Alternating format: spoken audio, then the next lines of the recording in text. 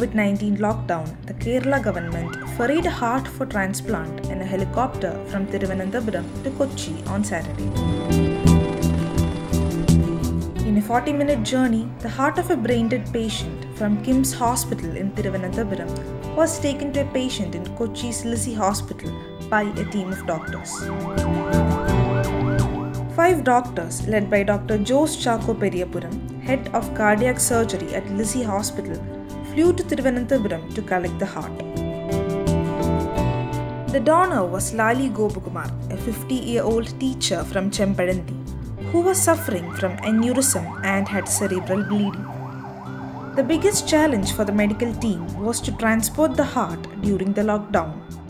On the request of Lisie Hospital's director, the state government provided a helicopter for transporting the heart. The Kerala police was also directed to aid the transportation. The recipient, a 49-year-old woman from Kodamangalam, has been a heart patient for a year. Lisie ended up donating 5 of her organs, including her heart, kidneys and eyes.